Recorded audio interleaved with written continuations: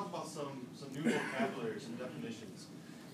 In my travels and in my experience with trying to make track and field better, I find our vernacular, our diction is different across regions. If you talk with a coach and athlete in California and talk with a coach and athlete in New York, they're probably doing the same exercises, the same programs, but they call things different. They have different names for different exercises and different cues for the same movements in the circle.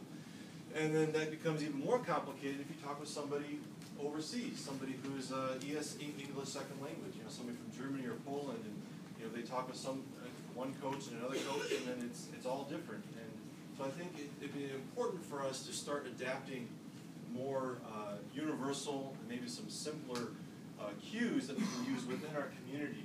That would be make sharing knowledge much easier. So this first section is an attempt at that.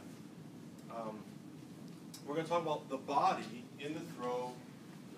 Convention has had us be a lower body and an upper body, bottom half and a top half. I propose that we move to splitting the body down the center and only considering ourselves with a left side and a right side.